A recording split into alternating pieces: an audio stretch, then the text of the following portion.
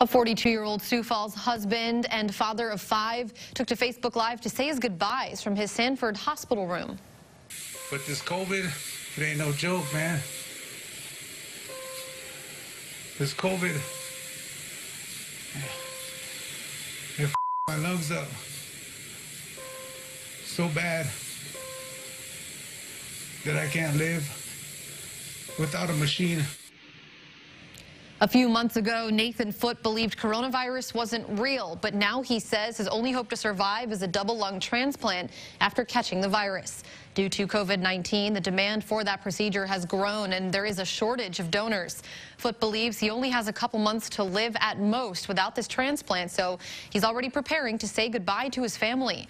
His children range in age from 7 to 17. My goal is to watch them grow old with me, you know? It ain't gonna happen. It's tough. I want to be there to protect them till I couldn't no more, you know? A GoFundMe account has since been set up for the Foote family. If it happens for him, a double lung transplant can cost up to $1 million.